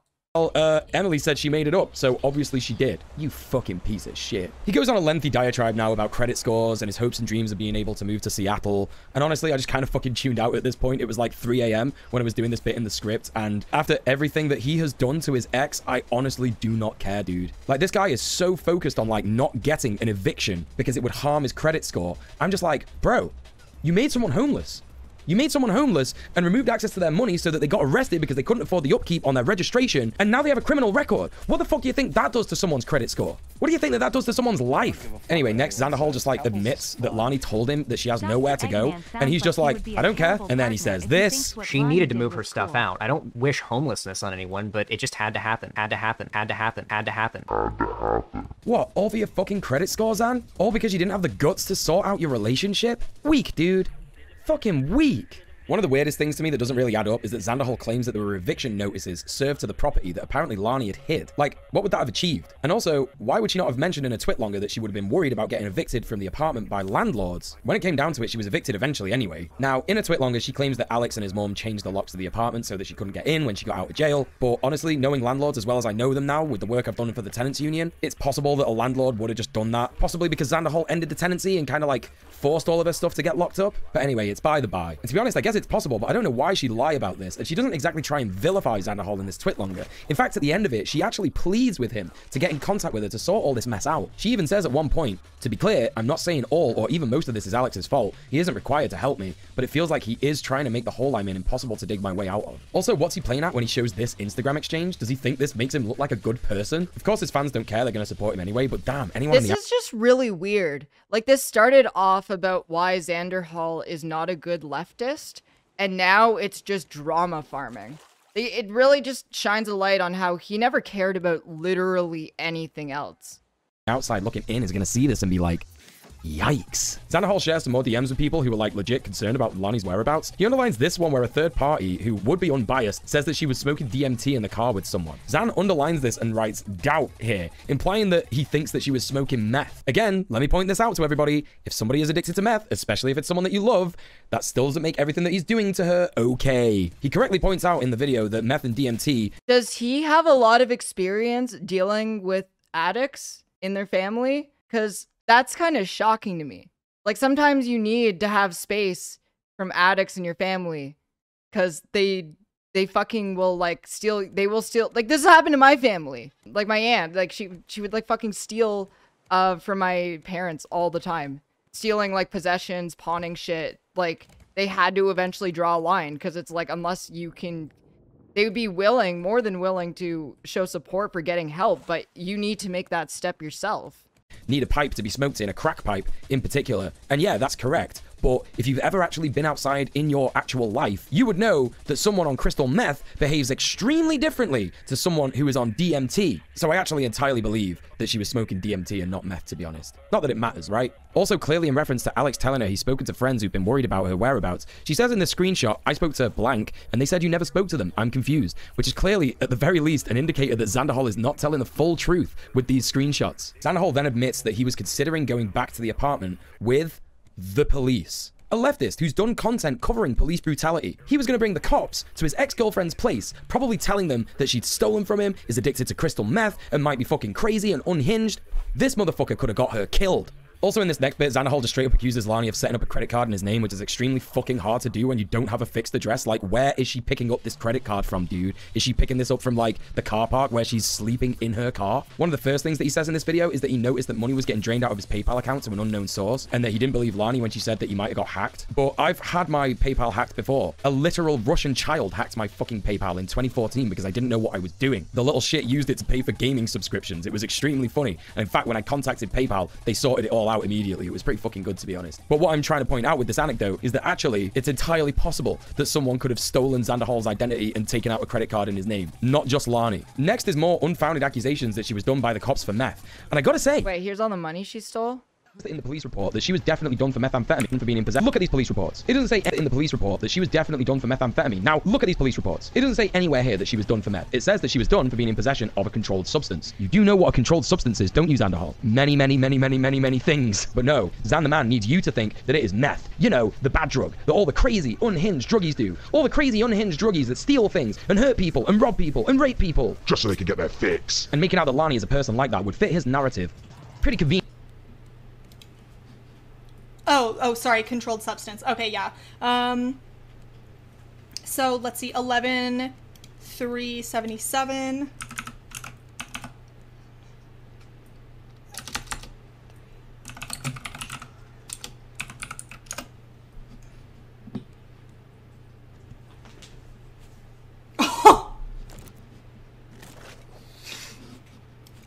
Oh my god. Oh my fucking god. Yeah, no fucking way. Literally, it's meth. 11,377 is meth. DJ Mule's just fucking lying.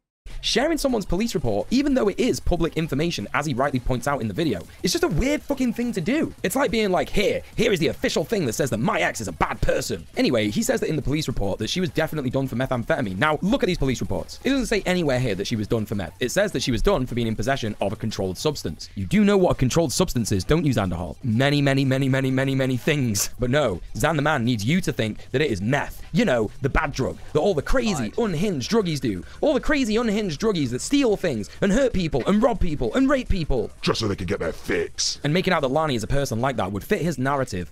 Pretty conveniently, wouldn't you say? Xander Hall then tells us that he went back to the apartment while she was in jail, and is delighted to tell us that it looked like the aftermath of a frat house party. I'm pretty fucking sure that Xander Hall didn't go to college, so I don't know how he knows what an actual frat house party is, but anyway, that's by the by. And oh my, wait. Did the I'm a real leftist, I'm a real activist actually shame someone because they didn't go to college?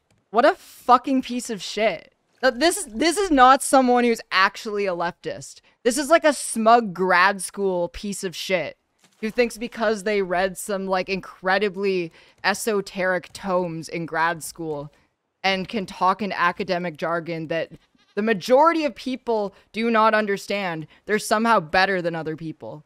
To be honest, if I'd have gone through the shit that Lani had gone through, I would not have an incentive to clean up the house. I would be fucking devastated. I'd probably spend a lot of time just like in bed. Hell, I find it hard enough to clean my house in general with fucking ADHD. And trust me, having ADHD and OCD is a fucking trip. So next he says that he found like some beakers and jars that were in shrink wrap, kind of implying that he thinks that she was going to be synthesizing drugs in the apartment, but probably what was more likely is that she was going to use it for like Etsy store stuff that I think she was doing on the side, because it kind of looks like she was doing that stuff anyway, according to this Twitter post. But honestly, at this point, it really does sound like he's trying to LARP his own Breaking Bad made-up fantasy. He even references the show when he's talking about this, and what I want to point out, by the way, is that Xander Hall and his community seem like obsessed with evidence, even if it is like questionable at best. So why do we not have a picture, Xander Hall? Where are the pictures of this supposed meth lab that Lani was making in your fucking ex-apartment? Like, if this happened to me and I went to an old apartment and found some stuff that I didn't recognize in there and I was worried that it was like weird, I would probably take a picture of it so I could ask people and be like, yo, what the fuck is this?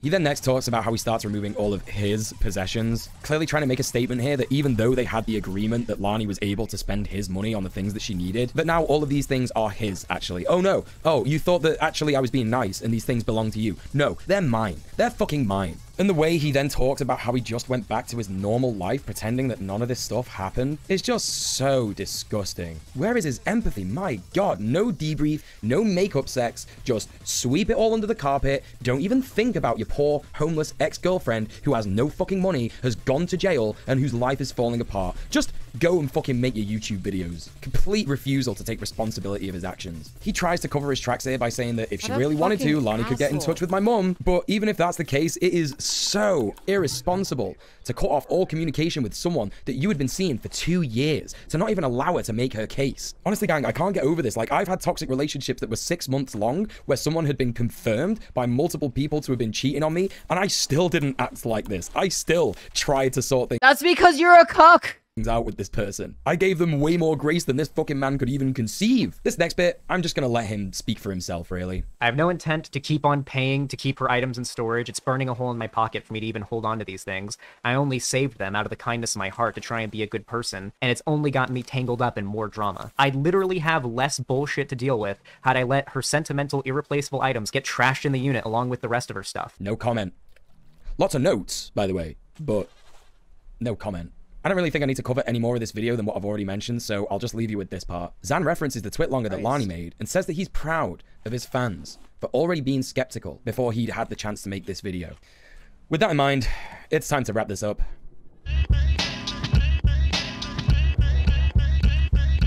The long and short of this stuff is that Xander Hall has fostered a community of liberal toxic masculinity. No one here is listening to the victim. No one at all actually even understands that Lani is a victim. Nor do they understand that Sophie or Kara or the woke scolds that he talked about are also victims. They actually believe that Xander Hall is the victim in all of these situations, despite him having all the power in the situation with Lani and his fans being predispositioned to support him in the case of Sophie, Kara, and the quote-unquote woke scolds. In the situation with Lani, he is his conclusion is literally, all of my friends are victims and all of these people I don't like aren't victims. Additionally, toxically masculine, head of the household manly man. His community clearly have a sheer lack of understanding of material conditions, human rights, drug use, state violence, and financial violence. Not to mention homelessness, which is a clear indication that he doesn't educate his community on those things. And the fact that he called his video on his breakup debunking the allegations against me sort of implies that there's a conspiracy against him. This is a narrative that he falls back on a lot in his attack hit pieces on people like Sophie and Kara. I imagine he thinks this conspiracy exists because of all the other people on the online left who dislike him for fairly credible reasons. All the things I've mentioned in this video, plus a lot of other stuff that I simply can't mention because otherwise this video would be hours long. There are so many other people that I've not mentioned that Xander Hall has hurt with his ridiculous character assassinations and the harassment of his fans. I think we've covered a lot of facts in this video that point to our man Xan not having really recovered from his alt-right days. His misogyny is still there and he needs to do a lot of work to unlearn his harmful behaviors, plus his aggression towards trans people who disagree with him and his debate bro pals while simultaneously sticking up for those who do what he says is clearly an example of his queer phobia not being properly dealt with either. His lack of good grace and faith in attacking Kara shows that he actually doesn't believe his own mantra that you can debate Nazis in the marketplace of ideas and convert them, because apparently someone having said bad stuff in the past is absolutely inexcusable if it's a woman that he doesn't like. When Zan attacks people he doesn't like, there's a whole lot of projection going on. He calls Kira a terrible person who doesn't deserve redemption from her days as an alt-writer. He says that Sophie might have some good political opinions, but she's a terrible person. He calls Lani a master manipulator and implies that she was a terrible partner. He says the woke skulls are mentally ill people who need validation from the internet because they never go outside. These are all things that could be applied to Xanderhal himself. All this, coupled with a refusal to self-reflect, simply means that he's a narrow-minded man who's stuck in his own bizarre world of failed Minecraft YouTuber dreams and mummy issues. And it's sad. Lots of people like Xanderhal because, like his debate bro friends, they offer a window into politics where you don't actually have to do anything, except for what the system says you can already do, and this makes them feel like they're making a difference in a world that they correctly know is bad. He reinforces the belief that you can change the system from within the system, and people love that. Because people with privilege and comfort don't want to do anything other than what they already do. They don't want to change their mind too much. They enjoy the cruelty and puritanical cult-like behavior that's encouraged in white Western colonial society. He reinforces their prejudice and basically makes them feel like they're doing an activism, whereas really they just have posting disease, thinking that you can change the world with minimal online activity. It's arguable that Xanderhal does nothing for progress despite his progressive opinions about race, gender, and sexuality. The dogpiling he encourages on marginalized people pretty much cancels out the perceived good work that he does. But there's a reason for all this being the focus of the content. We already know he was struggling for money living out with Lani, and of course he knows that having centrist drama-based content is a lot more lucrative because, well, simply put, people are ghouls and they love that shit. The debate scene is something that reinforces this observation because people like Destiny and Vosh rake in sizable incomes for having paper-thin positions and wildly fluctuating moral compasses, which reinforce the biases of their mostly centrist neoliberal viewers. And people love the drama, the blood sport of the debate community. And ultimately, it doesn't get us anywhere. As mentioned earlier, there is no actual evidence that says that debate stops people from having bigoted opinions, nor does it stop them from hiding them. No, lots of people let those opinions out when somebody upsets them, as we've seen with our Zanny man. My friends Sophie and Kira have spoke to me in private about the harassment that they've gotten from Xanderhal's community, and it is fucking heartbreaking. These are not people that need any more shit in their lives, Xanderhal. These are phenomenal people and allies who would have supported you and fought for you if you'd only just done a little bit of work to unlearn those harmful behaviors. Holy shit, dude. So his conclusion on this is debates are bad because people don't change. That was actually his conclusion. Like, what is with all of these fake leftists who have like this incredibly fucking conservative position that people are just intrinsically the way they are, that no one can change? Like, you are the reason why people don't get de-radicalized. You're the reason why there are so many Nazis in the world if you don't believe that people can change and you don't give people room to grow unless it's like someone you think is a friend. It's so fucking infuriating dealing with these kinds of people. Take some criticism on the chin and apologize. It's that shitty debate bro mentality you've got of never conceding and never showing weakness. It doesn't help anybody, including you. I actually started making content criticizing the debate circuit because of the tweet that Sophie made that you unceremoniously blasted and sent your community after her for. I already knew that debate bros were a farce in terms of their progression for the left, but that harassment and hate that you sent my friend's way radicalized me against the debate bro circuit in its entirety. I don't want to be doing hour-plus long videos about nerds who just need to fucking log off for a month and read some theory. I want to be doing— Then don't! You never had to make this video. Content about how we can literally change the world and all the awesome activism that people are doing right now. I want to restore people's faith in humanity, but you and your mates are clogging up the online political space and hurting people, and it's gotta fucking stop. You even said yourself how disappointed you are that the majority of people end up disliking you before you've even got a chance to get to know them. Ugh, who am I kidding? He's not even fucking watching the video, is he? He won't even watch this shit the entire way through. All in all, when Xanderhal talks about why he started streaming, his political journey, and what happened to him during that journey, plus his hopes and dreams, I find myself relating to him a lot. Like, we started streaming for the same reasons. He wanted to be a gaming streamer, so did I. He got into politics because he realized there was something up with the world, so did I. He enjoys what he does in the politics scene. So do I. So how did Xan get so close but so far from being super based? I'm literally 10 years older than Xanderhal, but I've got a lot of faith in Zoomers. They seem to be really well politically aligned, far more so than millennials. But with Xanderhal, I just feel this huge disappointment. This video isn't an attempt at cancellation because, hell, as we all know, that doesn't work. This is just to point out to everyone, including Xanderhal, that the debate bro circuit and debate culture as a whole has got some extremely harmful behaviors that need to stop. If you've been on the fence about Xanderhal, or even if you've been watching this whole thing, foaming at the mouth, raging that I dare criticize him, all I want is for you to consider what I've said. It doesn't matter in the long run if you change your minds, because I know that people are eventually going to move away from debate bro content. The world is changing in vast, phenomenal ways, and we're on the precipice of something amazing. And most people will forget all this drama content. They'll forget all the debate bros, all the drama channels, and communities will thrive and support each other under the worsening material conditions of global capitalism. There's so much more that you can use your online influence for. You talk like a fucking Trotskyist newspaper, bro. Shut the fuck up. None of those words mean anything. It's literally just like fucking ML NPC speech that they have been regurgitating since the fucking 70s. People are doing amazing things all across the world, and you could be covering that and giving hope to people. All I've seen in Xanderhol's comments over the last Like, month... I can do this too. My biggest problem with DJ Mule is that he doesn't have a very dialectical outlook on things. He ignores the material conditions, and he doesn't understand that the primary contradiction of the global proletariat is the struggle between the proletariat and international imperialist forces, not the struggle. You know, you could just keep going. If you know like all the terms, you can ad-lib ML shit all day.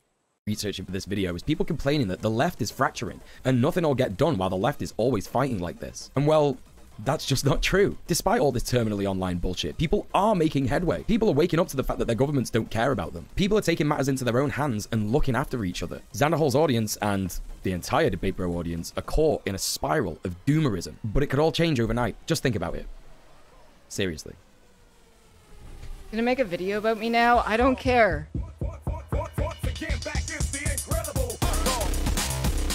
Oh my god. Okay, we're fucking okay.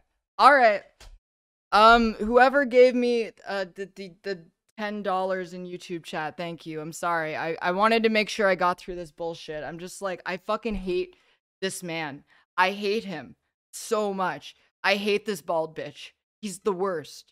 He's so annoying. If he makes a video about me, the floodgates will open. I know. I don't care anymore. I've tried to be nice to a lot of people who didn't deserve it, and I don't care anymore. What's the like-dislike ratio? 1.2k likes to 7.4k dislikes on that video. I love this guy. He's just like, he's too much of a pussy to actually have any of these discussions because he knows that there's going to be pushback, right? So he does his hour and 29-minute long, I don't like drama content, but here's all the drama content. How did he put that out? How did he work on that and put it out? Like, yes, this is good. This is a good video. Wow, these debate nerds really fucking love this video. According to my analytics, more than 50% of all of my views on this video are from people who came here, watched less than 30 seconds of the video to leave a comment and just left, proving that these idiots are just listening to their cult leaders' bad faith criticisms, not actually engaging with the content and leaving. It's almost like I say what I say in the video. These people are so deep in the sauce of following what their extremely online figureheads believe that they simply can't help themselves from coming to this video driving up engagement. Honestly, debate nerds, thanks for getting me almost 6k subs. So I'm gonna pin this. Since there's so many people proving my exact points in the video. That being said, I will address some criticisms that people have mentioned because A, they are blatantly long, lol, and B, I think it's fair to people who have no idea what's going on in the comment section or why I have so many dislikes and negative comments on the videos. He just essay posts at you. He literally can't stop essay posting at you. I have a new rule. If you open up your YouTube comment on a widescreen monitor and it is longer than your dick, you need to log off immediately. Like, I just think it's too much. Hi, thank you so much for watching. If you want to participate in the chat and the videos while they're live, you can do so by making an account at keffals.gg. Also, my videos on this channel regularly get demonetized, so if you'd like to support the channel, you can do so at patreon.com/keffals, and I appreciate all of your ongoing support. I'll see you all in the next video.